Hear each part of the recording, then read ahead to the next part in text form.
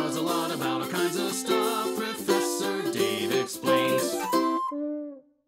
Philosophy is a word that most of us are familiar with. Expressions such as my philosophy or the philosophy of the company usually refer to a set of values for a person or organization.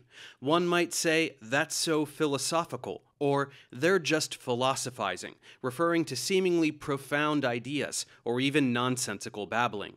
Logic, on the other hand, appears to have a more objective, practical use. It's logical, Spock would always say, meaning guided by reason alone, free from emotional influence. Logic is surgical and mathematical. Regardless of how familiar you are with these topics, they may seem rather distant from everyday life, like the musings of a poet or abstract math. However, philosophy and logic are not as different as they might seem.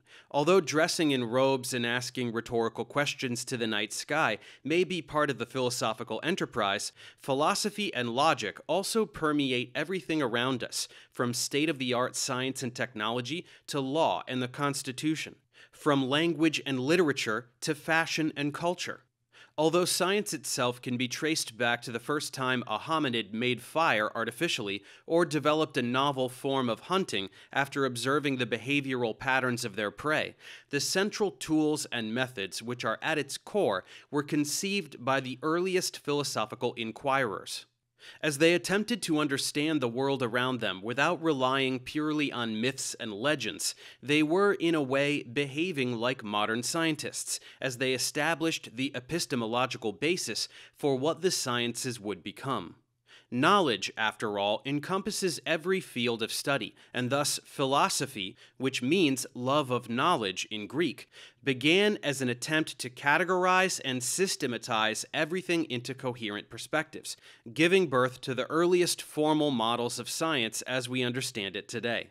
Even though logic itself may be considered a specific area of philosophical inquiry, it is predominantly a methodological tool characterizing how most discourse and analysis operates, as it does in contemporary philosophy and science. There certainly are specific applications of philosophy, such as philosophy of mind, philosophy of science, and so forth, and many philosophers also excelled in other fields, like Parmenides, Gödel, Hypatia, Pythagoras, Marx, Descartes, and countless others. Nevertheless, philosophy is itself an area of knowledge, and refers mainly to an inquisitive critical endeavor to analyze and understand the world around us. As an intellectual field, it has almost universal origins, and at least 2,500 years of recorded history, split into several research areas and schools of thought. In this series, we will seek to learn about the most important figures, movements, and conclusions that have characterized this inquiry. As with anything else pertaining to philosophy, the actual number of areas of philosophy are controversial, as many overlap with one another, but here are a few of the main ones that will be examined in this series. Ethics is the most well-known. Its etymological roots and its alternative name, moral philosophy, both come from character, custom, and culture. It's the analysis of these behaviors and actions, of what is good or bad, and what those words may mean. Epistemology, also known as theory of knowledge, investigates what knowledge and belief are, how we obtain them, and what it means for them to be true or false, or if they can even be categorized as such.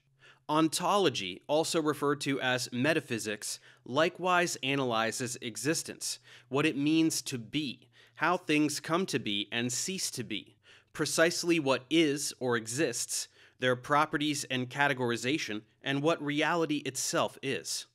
Aesthetics studies beauty and ugliness, art, that which is sublime or horrid, what they represent, how our senses apprehend these tastes, and how they are categorized. Political philosophy investigates the values of justice and political systems, the roles and relationships of governments, citizens, and communities, their rights and duties, and law itself. Philosophy of science studies the methodology, concepts, and overarching structures of scientific thought, with several subfields being philosophy of biology, of chemistry, of physics, and others. There's philosophy of religion, which differs from theology for its critical analysis of religious texts, doctrines, and concepts regarding faith. Philosophy of mind represents many areas which deal with consciousness, from epistemology to ontology and others, serving as the origin of psychology in the 17th century, and recently delving into studies of cognition. And finally, there is philosophy of language, which deals with meaning and the relationship between interpretation, verbal and written language, their speakers, and the world.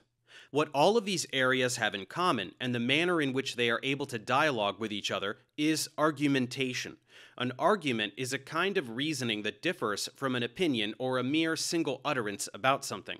With an argument, there are premises, which can be phrases, expressions, or other kinds of true or false statements.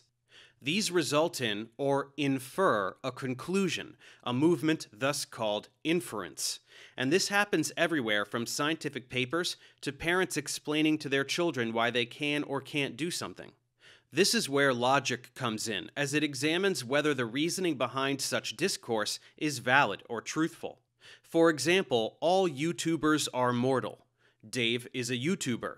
Dave is mortal. Is an argument composed of two premises and a conclusion. They all happen to be true, and the conclusion seems to be a direct result of the premises. But conclusions may not directly result from a premise, and logic is responsible for verifying this.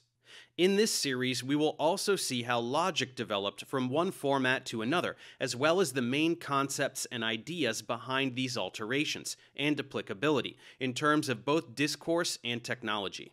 That's right, the device you're using to watch this video runs on logic boards that are inherently dependent on logical systems of philosophical origins. Although philosophy and logic can be difficult to grasp, this series will provide a basic understanding of these areas and convey how relevant they are to the world today.